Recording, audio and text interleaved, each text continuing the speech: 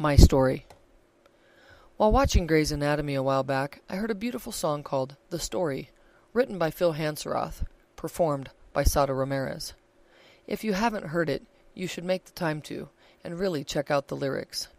The song starts out with, "All of these lines across my face tell you the story of who I am." It's true, the wrinkles and character lines on my own face definitely show my trials, tribulations, joys, sorrows, successes, and failures that have all combined to make me who I am.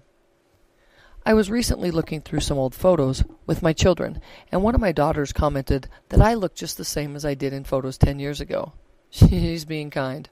I know I've changed, but I'm okay with it, and in fact, I'm embracing where I am right now. For instance, I still work out every day, but over the past 10 years, my mile time has definitely slowed down. I don't like that I've slowed a bit, but at least I'm still running. I'm embracing what I can do and what I am doing instead of what I can't. My eyesight is also starting to show me that I'm nearly 50 years old. I have great vision across the room and down the road to the next exit, but I now need reading glasses in order to read close up. At first, when I noticed it happening, I fought it.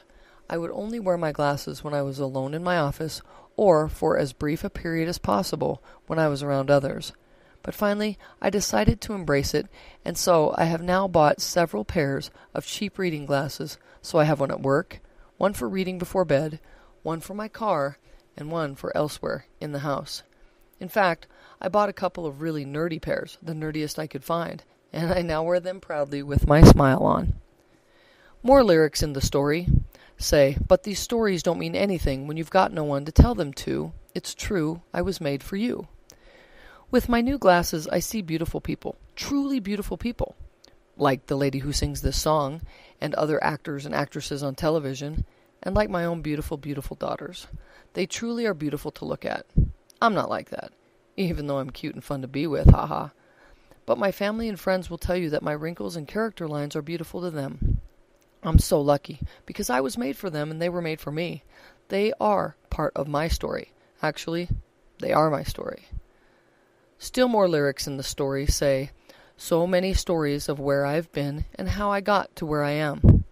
When you read stories to children, the books have rhymes and pictures and flaps to open and usually end with happily ever after.